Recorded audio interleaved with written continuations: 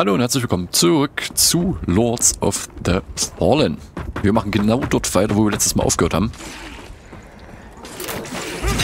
Wir haben nämlich noch einen Weg zu gehen. Ich habe letzte Folge hier den Boss getötet, den blutroten Rektor. Und weiß aber noch, weil es ja gerade eben erst war, dass hier hinten noch ein Weg weiter ging. Und ich auch bis jetzt nicht wirklich ich nenne die immer Checkpoints, aber diese Überreste, hier sind sie, glaube ich, habe ich bis jetzt noch nicht gefunden. So wie ich das Spiel kenne, war halt ein Fahrstuhl bei dem Boss, also da geht es nachher weiter. War ich dort hoch und dann ist ein Überrest.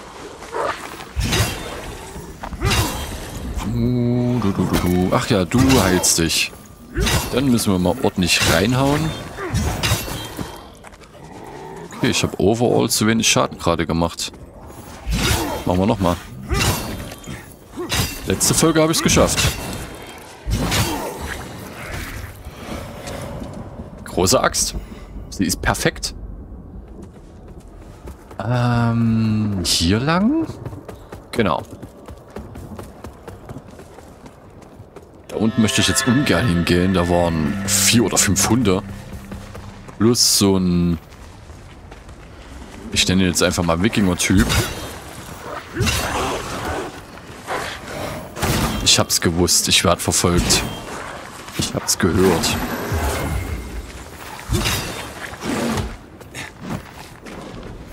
Weg mit dir. Sehr schön.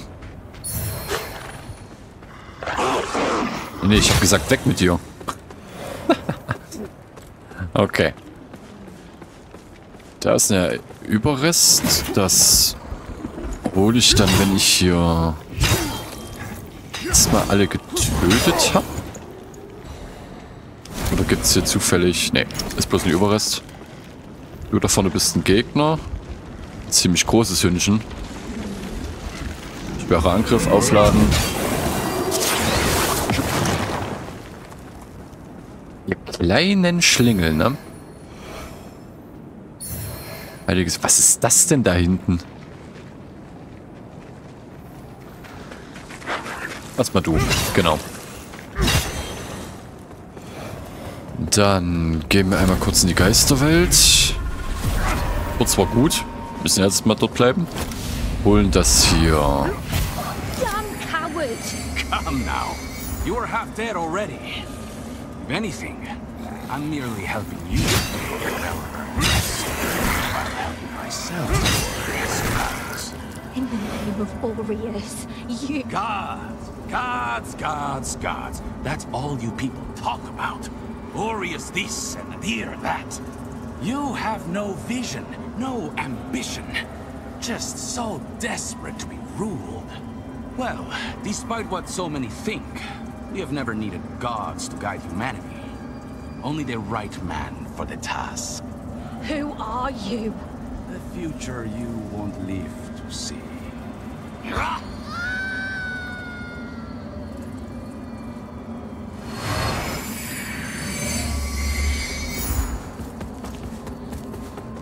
Tja, gut.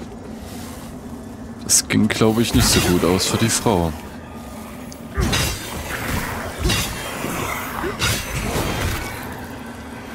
Okay, was bist du dort hinten? Ich habe ein bisschen Angst vor dir. Du bist nicht das Problem hier. Du bist ein normaler Gegner.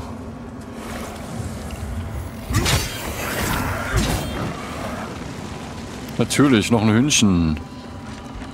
Nichts einfacher als das.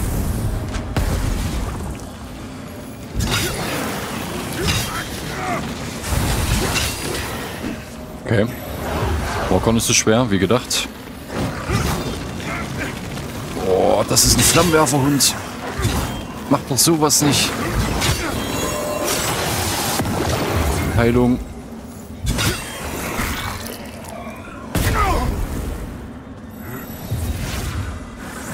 Natürlich liegt da eine Falle.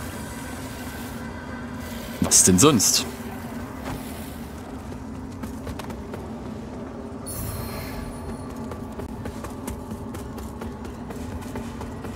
Das ist schon wieder so eine Riesenabzweigung. Ich dachte, das ist ein kleiner Weg.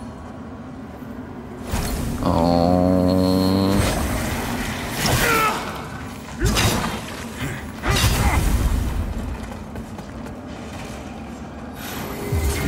Ach ja, diese komischen Fledermäuse.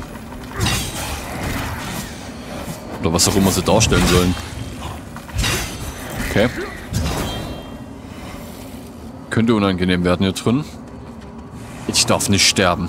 Ich habe so viel Kraft gerade. Das wäre echt ärgerlich. Einmal das hier, da gehe ich mit.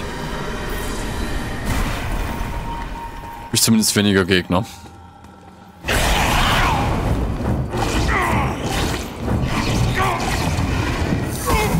Das ist ein Witz.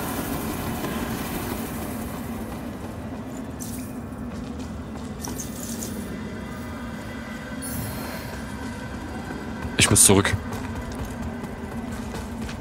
Ich muss so weit zurückkommen, wie es noch geht. Ein Treffer, ich bin tot. Aber ist das jetzt hier der Hauptweg oder der Ausflug beim Boss? Ich bin gerade echt überfordert. Also nicht überfordert, aber überfragt.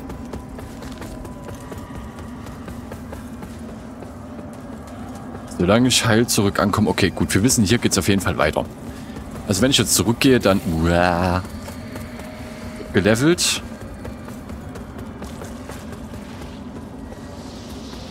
Gelevelt und nehme den Aufzug. Ja. Mal gucken, wo es da weitergeht jetzt. Weil alles werde ich den Durchgang hier nicht schaffen. Ich werde hier niemals 100% hinkriegen. Never ever. Geht gar nicht. Da gibt so viele geheime Sachen, da müsste ich mit einer Komplettlösung spielen. Und das will ich nicht. Okay. Stärke. Und wollen wir mal Strahlen machen. Lohnt sich Strahlen?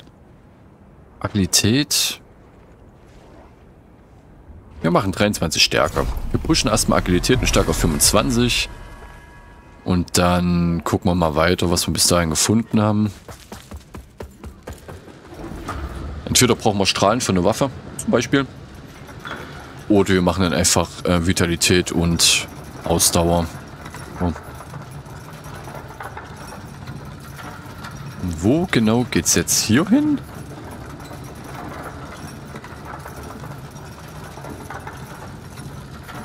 Hallo.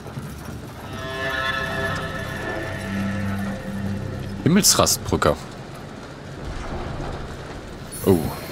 Jetzt ist das Problem zu lange her. Aber war ich da nicht schon mal?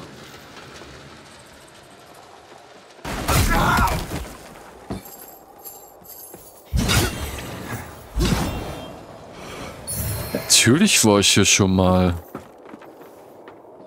Klaro! Mensch, ich weiß, wo ich bin. Also, ist das jetzt hier gar nicht der Hauptweg, sondern wo ich gerade eben war?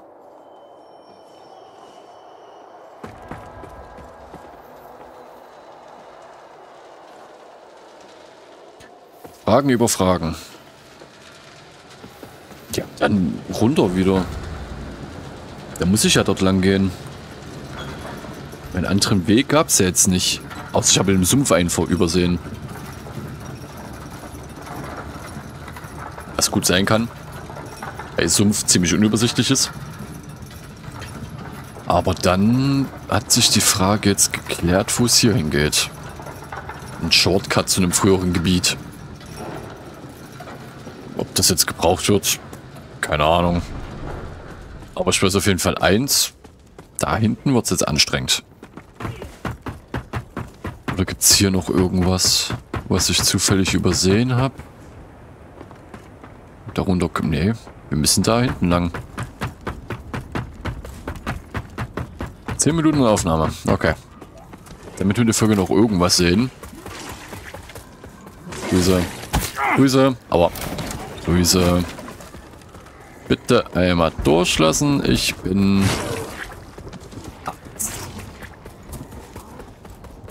einer sehr großen Axt. Grüße. Ja. Ich weiß, ihr seid Fans von mir.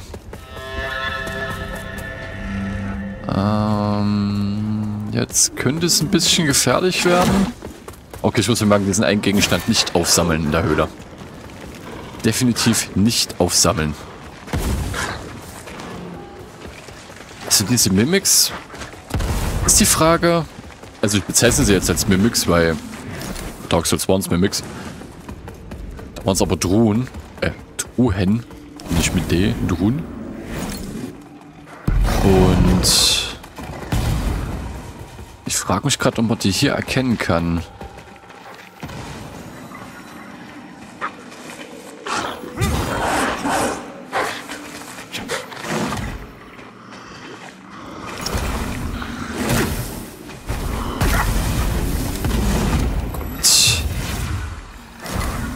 Einmal den Hund von den Parasiten. Gar nicht so einfach. Der ja auch ziemlich schnell ist. Okay, wir haben's. So, jetzt sind wir hier oben. Genau. Ach du Heilige. Oh Gott.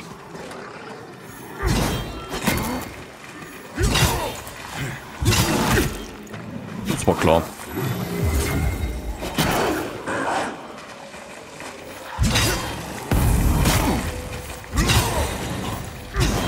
Double Hit. Gefällt mir. Sehr, sehr gut.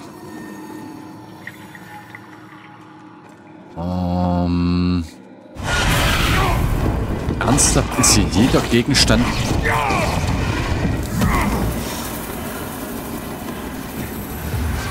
Also jetzt wird es langsam albern. In dem Spiel hatte ich bis jetzt noch keine einzige und jetzt auf einmal habe ich hier 3 hintereinander gefühlt.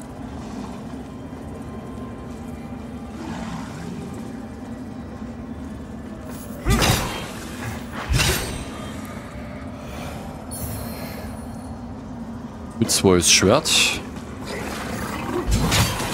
Stimmt, das war ja auch Fitzroys Schlucht. Oder? Ja. Okay, hier müssen wir sowieso jetzt in die Welt rein, sonst kommen wir nicht weiter.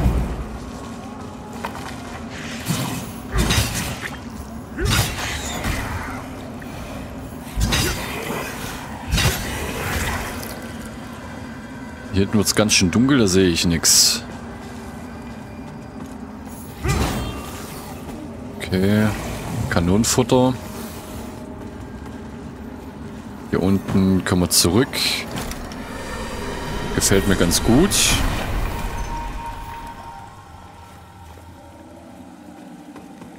So. Da ist ein Wuffi. Okay. Hier, du unten bist alleine. Der Wuffi könnte aber zur Hilfe kommen. Der da hinten könnte auch zur Hilfe kommen. Ah, böse. Ganz böse. Bitte was? Könnt ihr hochspringen? Seid ihr Spider-Man oder was?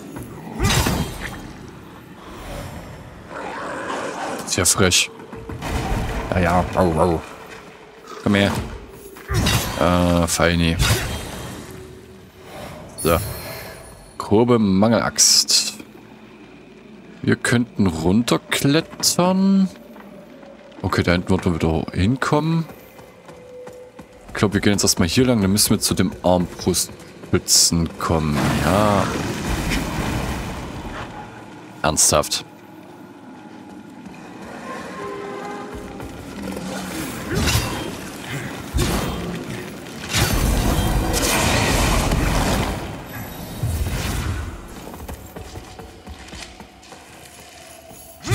Eins, 2. Ich habe mich schon runtersegeln sehen. Okay, dann haben wir bloß noch den Weg da hinten übrig.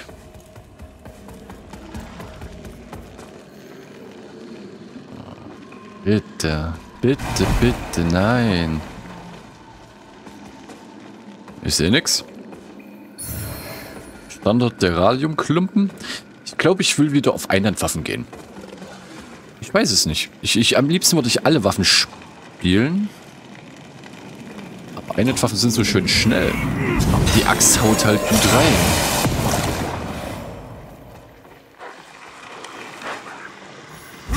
Ich glaube, gerade bei den Hunden hier wäre es eine Einhandwaffe viel angenehmer. Wobei ich bräuchte länger. Ach, im Endeffekt ist es... Man muss mit dem Moveset spielen können. Ist halt so. Langsam und schwer macht großen Schaden. Sprich, man muss es timen und klein und schnell macht halt weniger Schaden. Halt, ja. Sieht alles ganz schön brennend aus da hinten, Leute. Aber hier ist doch gar kein... Doch, da oben ist was. Aber ich sehe ja gar kein Leuchtfeuer. Die sind ja alle hinter mir irgendwie. Und die soll ich ja eigentlich läutern. Zumindest der Priester. Das war doch ein Priester. Glaube ich. Gesagt. Ernsthaft. Was zum Teufel ist denn jetzt der Vernichter?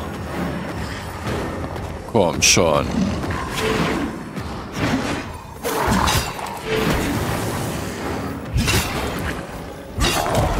Du hältst aber gut aus, Kollege, dafür, dass ich jetzt hier keine Heilung habe.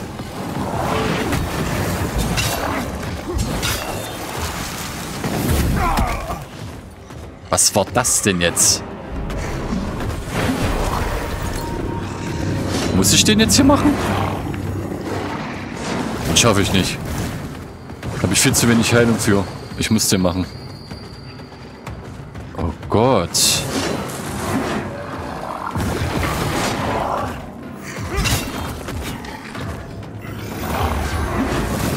Kollege, ich habe keine Heilung mehr.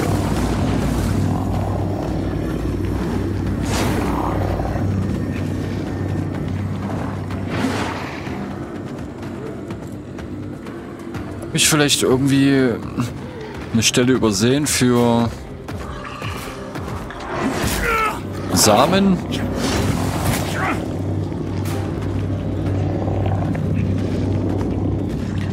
Okay, ja. Kann ich mich sterben lassen eigentlich. Never ever.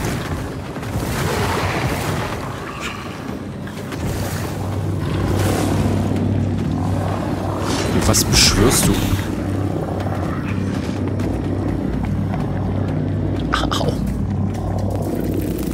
Klar.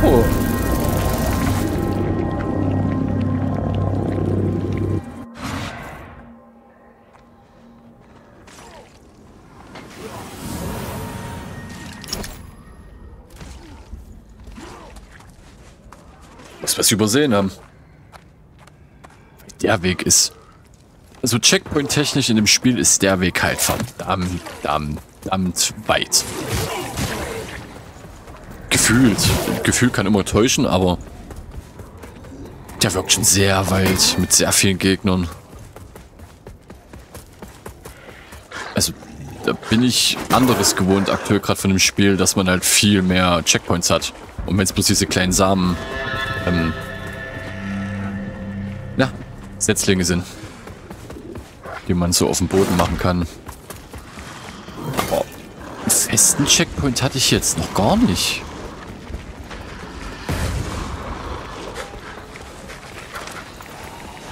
Hab ich den übersehen?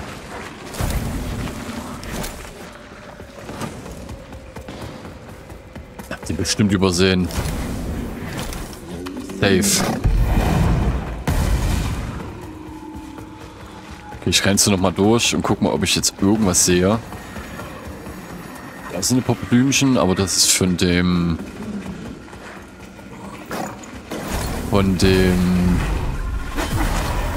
das Rückkehrding aus dieser Welt hier. Was zur Hölle war das denn jetzt?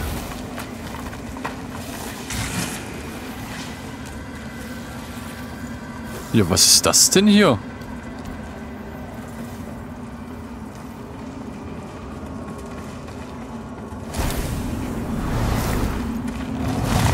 Das setzen wir doch mal sofort ein.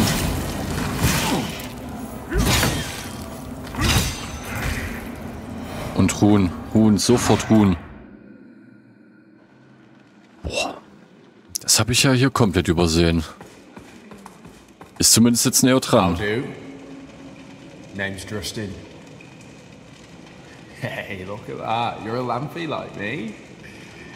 Not gonna hurt us now we got these, eh? Wait till Melchior sees me next. I'll chop my own head off and come back and he won't believe his eyes.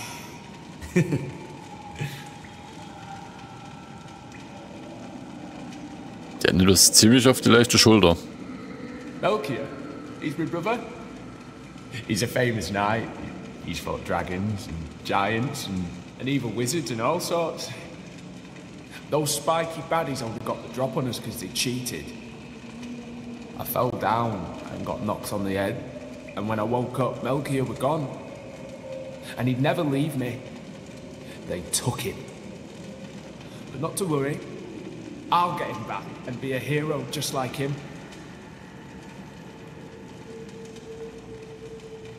Well, I best be off soon. So long, Lampy.